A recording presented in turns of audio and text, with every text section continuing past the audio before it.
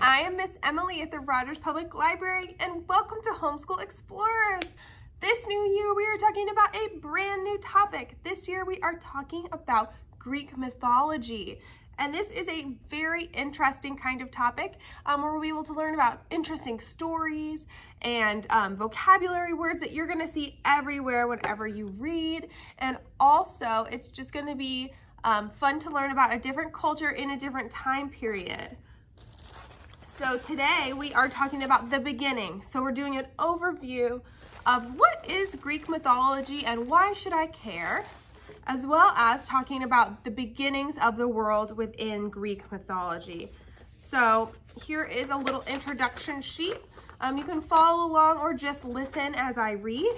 I'll show you the picture up here in case you don't have it. So that is in Athens, Greece. That is kind of where this whole thing is centered, and this was built a very long time ago. Over 2,000 years ago, they built this building and all the buildings around it, and we will learn more about that this year. So what even is a myth? You may have heard this word before or maybe not, and I will go ahead and tell you what a myth is.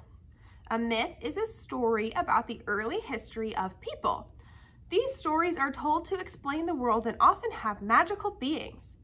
Greek mythology tells the stories of ancient Greek gods and goddesses.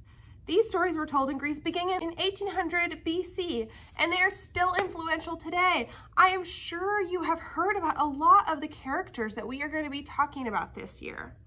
So this is a long time ago though. Why should you care?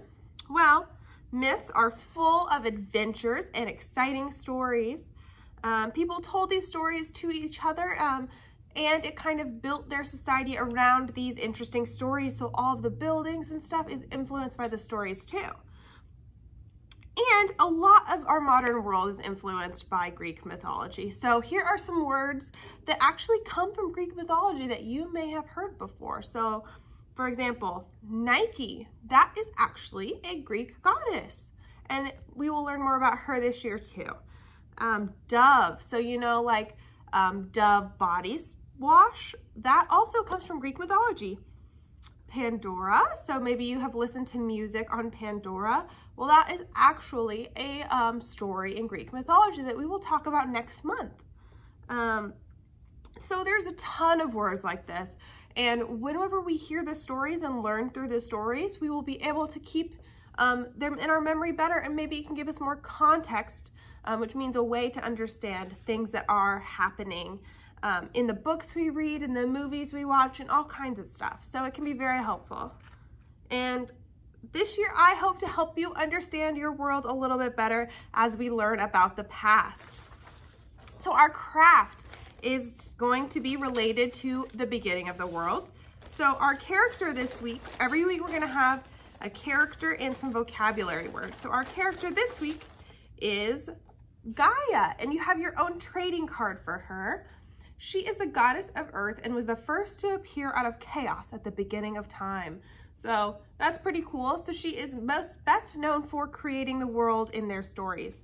So our craft today is going to be a world, and it's got some beads on the bottom, and it is happy to be here. So you are going to make that by cutting out your 4 earths, folding them in half, and gluing them all together so that they make a little globe. One of your ends of your string has a knot in it, and that's the side you will put at the top. And then at the bottom, you can put beads on in whatever kind of order to make it just a beaded earth craft.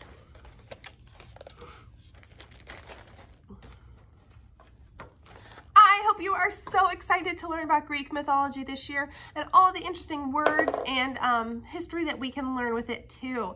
Thanks for watching. Bye.